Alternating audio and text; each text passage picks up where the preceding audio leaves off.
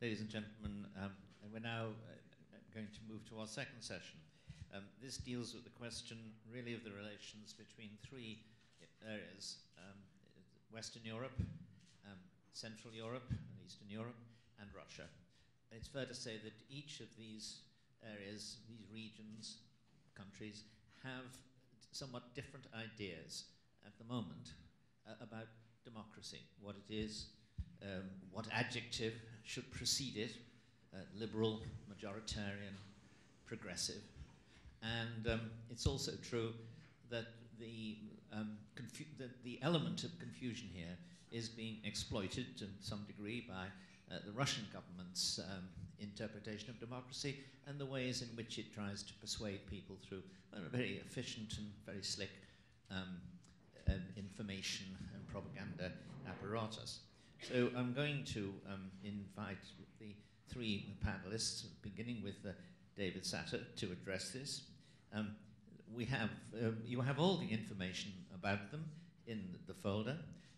They are respectively Norman Stone, a very distinguished historian, David Satter, a distinguished journalist, and Miriam Lexman, a distinguished public servant, both in having been a Slovak diplomat and now working for the International Republican Institute, and I think the European, the think tank of the European People's Party. So I'm not going to go beyond that. I'm simply going to invite David Satter to begin by addressing us, and later I'll be inviting the two panelists to comment and take the argument further. David. Thank you, John.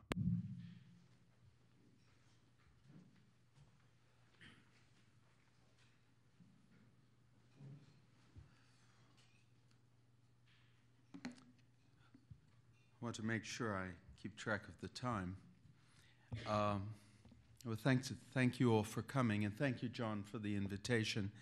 John and I are old friends back from the days of the Soviet Union, when I used to write for National Review and write for him specifically about the dramatic events that were taking place during the Perestroika period, when history really accelerated in Russia, and each day and each week brought new and completely unexpected changes to the Soviet Union and eventually led to the demise of the Soviet Union. I mean, Gibbon said that what was remarkable about the Roman Empire was not its extent, but that it lasted for 600 years. And what was remarkable about the Soviet Union was the fact that it disappeared in such a record time and with so little effort, seemingly, to resist its own demise. All of this points to the fact that Russia is a place that is capable of surprising us, is capable of unexpected developments, and often confounds our expectations. Present-day Russia poses a real challenge to the West. It's a challenge not only in terms of military, political, and intellectual competition, but also it's a challenge in terms of the difficulty that it often accompanies attempts to understand it. We have a wide variety of opinions, as you know, in the West. There are some people who insist that Russia is an aggressor state, that it's a ruthless dictatorship, that it's capable of monstrous crimes. There are others who say that Russia is horrifically misunderstood, and that, in fact, its true benign intentions are not grasped by those who are always seeking fault in a country which has a different conception of its culture and civilizational path. I think that the core of the misunderstanding may come from actually a characteristic of Russia which is historically rooted. I've often considered the fact and reflected on the fact that it's not an accident that the bear is the national symbol of Russia. I don't know how many of you are familiar with bears, but bears are prone to mimicry. And if there's one thing that confuses the West about Russia, it's the Russian tendency toward mimicry. We have parliaments in the West. There's a parliament in Russia. We have courts in the West. There are courts in Russia. We have media in the West. Russia has all of those things. It also has media. Of course, the parliament always supports the government. When they voted on the annexation of Crimea, there was only one deputy in the parliament who objected, and he's now in exile in Ukraine. The courts are completely controlled, and the media is in the hands of a ruthless propaganda apparatus, but the appearances are preserved. And those appearances are convincing to many people, because even though democracy in Russia, such as it was, has been hollowed out, the appearance of democratic institutions continues to exist and continues to serve a useful function by making Russia seem to be something slightly different, or even a great deal different from what it is. Well, how did we get into this situation, and what are its implications for the West? Actually, there were landmarks on the road to the creation of this hollowed-out democracy. And they should have been noticeable earlier, but they were perfectly clear almost from the very beginning, after the fall of the Soviet Union. Russia was faced with the transformation of economic structures in 1991-92, and it proceeded to transform a state-run economy into an economy based on private ownership at record speed. The reason for the haste was actually not because of the economic needs of the population, but rather because those who were directing the process were determined that the process of creating private ownership in Russia would be irreversible, regardless of the will of the population. What took place was the largest peaceful transfer of property in human history, and it occurred, for the most part, within the space of 2 or 3 years. Under those circumstances, it mattered very little in whose hands the property was placed. It mattered not at all that those were criminal hands. What was important was that the state was being freed of property, it was being put into the hands of private persons, and the market would sort everything out in the long run. In other words, the basic assumptions of communist ideology about the priority of economic processes and the subordination to those processes of the law and all ethical considerations were preserved in the new era. Well, the result, of course, was the criminalization of the entire country. When the economic transformation plunged Russia into unprecedented poverty, and the gross national product in Russia was cut in half during the years of so-called reform. That didn't happen even under Nazi occupation. The death rate in Russia reached levels that are only seen in wartime.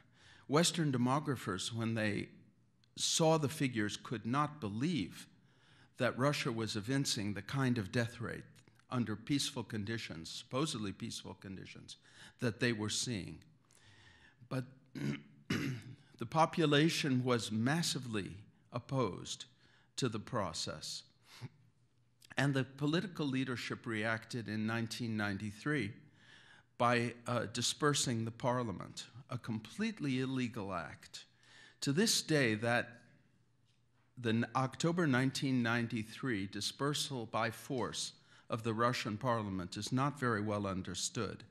It was preceded by a massacre at the Ostankino television tower, where angry demonstrators, many of them with communist and fascist inclinations, but nonetheless unarmed, were shot down with automatic weapons by soldiers positioned behind fortified positions in this television tower and without warning. That massacre was taken to be justification for the shelling of the White House, where the members of parliament were holed up to resist the illegal order of then President Yeltsin to abolish the parliament. And that was the end of the separation of powers in Russia. From that point on, what was created was a super presidency, unaccountable to anyone, massively corrupt, and capable of carrying out any illegal action, including a war on Russia's own territory, without any type of popular control. The results for Russia were catastrophic. The population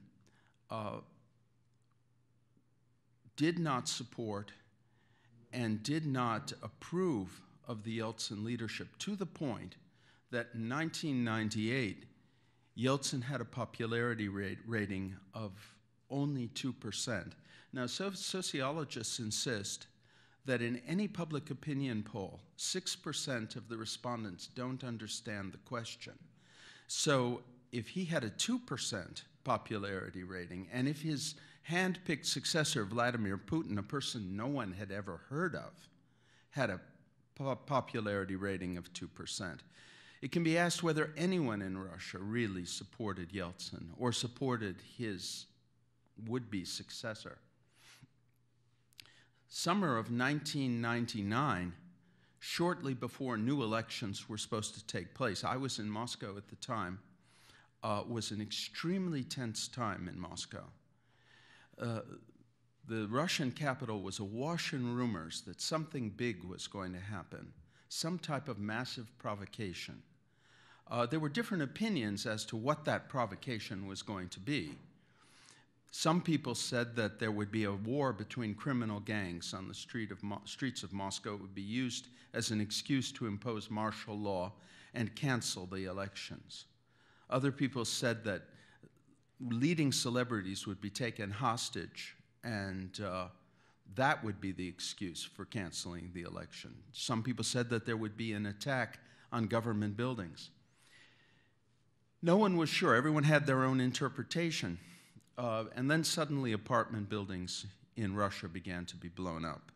First in Buynaksk, in the Dagestan region, then 2 apartment buildings in Moscow, then an apartment building in Volgodonsk. The result was to terrify the entire country.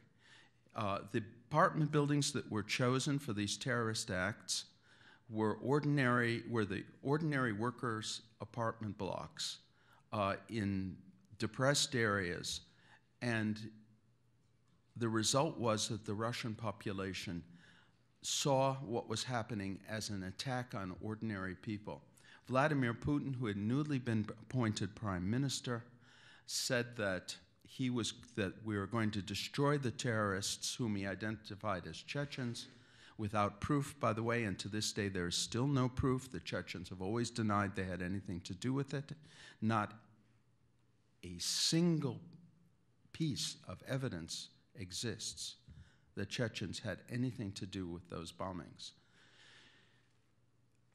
He said, we'll destroy them wherever they are. If we catch them in the toilets, we'll destroy them in the toilets. He used Russian prison slang. The Russian word is machit, which means liquidate. That's a term from the Russian criminal world. But it captured perfectly the population's desire for revenge. A new war was launched in Chechnya, even more sanguinary and vicious than the first Chechen war. It was pursued successfully. Putin became an overnight hero. From a gray nonentity, he emerged as the savior of the country, and he was elected president. His first act as president was to pardon Yeltsin for all crimes and to announce there'd be no revision of the criminal process of privatization. that had so destroyed the economy of the country and led to so much hardship and was so dishonest.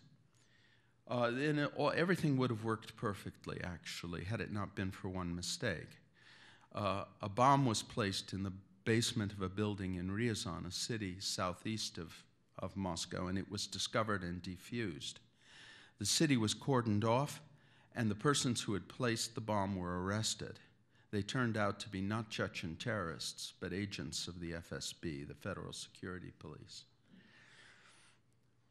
Authorities for 2 days had been announcing that a terrorist act had been averted, now had to explain why it was that FSB agents were caught having put the bomb, that the persons who put the bomb in the building, which was tested positive for hexagon, the high explosive used in the previous bombs, why those people were FSB agents.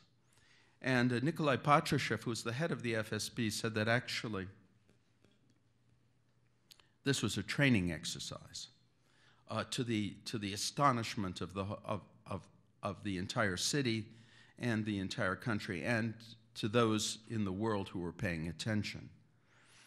But with fast-moving events, the lack of a civil society in Russia, a war situation in Chechnya, a new election coming up, the true meaning of the Ryazan incident was overlooked, or at least was suppressed.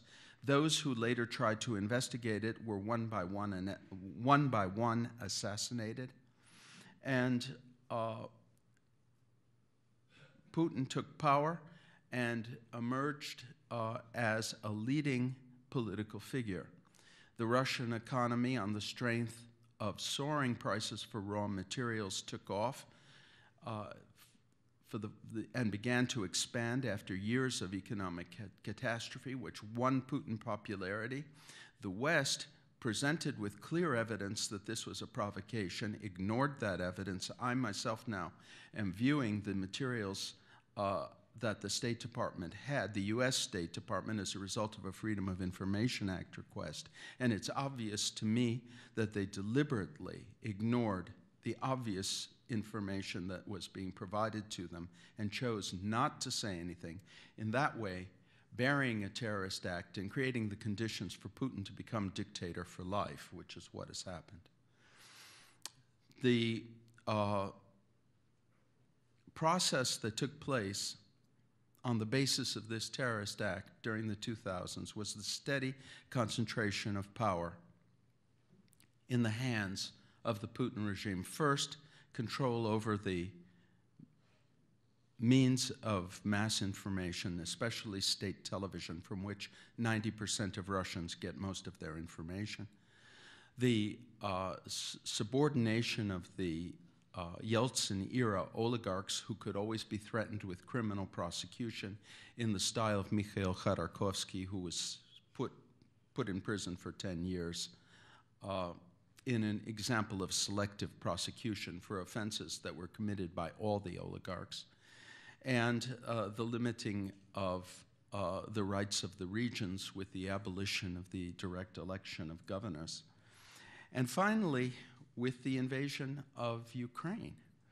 Because in such a situation in which the levers of power are monopolized by the regime, there's only one recourse, really, and that's a massive, spontaneous, and self-organizing revolt by the population. Exactly what we witnessed in Ukraine in 2013 and 2014. The lessons of the Euromaidan revolt for the Russian population were all too obvious. And the way to distract the population was in the same way that they were distracted in 1999, by starting a war. That war is continuing today. So what we have in Russia is a country in which, of course, the forms of democracy are preserved, excuse me. But the regime that exists is essentially terroristic. Of course, it doesn't use mass terror, and for the overwhelming majority of the population, there's nothing to fear at the moment. But under circumstances in which it's threatened, the 1999 apartment bombings, the invasion of Ukraine, in which, by the way, there are 10,000 people have been killed, are an indication of what they may be capable of in the future. This is a regime in which a small number of people monopolize wealth and monopolize power, and which is acutely aware of its inherent vulnerability. And that's what motivates the second aspect of the regime, which is its attitude toward the West and its propaganda efforts to undermine Western institutions. The West often reacts with bewilderment at Russian attitudes. They wonder what is it that we've done to offend the Russians in the way that we have. But the nature of Western institutions always will offend the Russians, because the mere application of Western principles to Russia and the normal reaction of Western public opinion to violations of human rights, which are endemic in Russia and unavoidable in the kind of system that Putin has created, will present a challenge to the stability of the regime, which is based on corruption, propaganda, and selective terror. Under these circumstances, the best defense is a good offense. And one aspect of the offense is, of course, the propaganda arm of the Russian government, particularly Russia Today, otherwise known as RT. Russia Today is the direct inheritor of Radio Peace and Progress, which used to exist during the Soviet Union. When I was a correspondent in Moscow during the Soviet days, I had a friend, a woman who worked in the letters department of Radio Peace and Progress, and she described for me the schizophrenic letters she used to get from readers all over the world who told her, I'd listened to nothing but Radio Peace and Progress since the Spanish Civil War, and I consider that it's the only objective source of information in the world. One person praised them for their objectivity and said that if they would send him $200,000, he would kill the president of Mexico. So it was just, now we have, of course, a much slicker operation. And RT has the good judgment not to try to do what Radio Peace and Progress did, which was to show the wonders of the Soviet experiment and the building of socialism. RT simply tries to undermine the West. It doesn't waste its time trying to convince people that Russia is a paradise. And they do it rather successfully. But the core, really, of our vulnerability in the West to this kind of propaganda assault, which can have political consequences, in fact, it has had some political consequences in various situations, is that our superficiality and timidity makes us vulnerable. The superficiality, of course, is reflected by those who see the faults in their own government, see the faults in their own society, but have nothing to compare it with. As a result, they don't ask the question, who is making these criticisms and on what basis? Nor do they understand that shortcomings, difficulties, conflicts are endemic in any democratic society, and their importance should not be exaggerated. The other aspect, and it's one I personally came in contact with, is the readiness of Western governments to believe things, to believe the unbelievable. For example, that a regime that is capable of murdering 300 randomly chosen members of their own society in order to hold on to power can be an exemplar of Christian values because they say they are. And that they can be a fully worthwhile partner in academic exchanges. I recently was scheduled to speak at Sciences Po, the French Institute of Political Studies. And my speech was announced and then canceled. And not even because the Russians put pressure on Sciences Po. The leadership of Sciences Po anticipated the Russian reaction and censored themselves. By the way, thank you for not censoring me. Glad to speak to you. But after Sciences Po, I ended up speaking to the French Foreign Ministry at the Quai d'Orsay, so I don't know what they're censoring.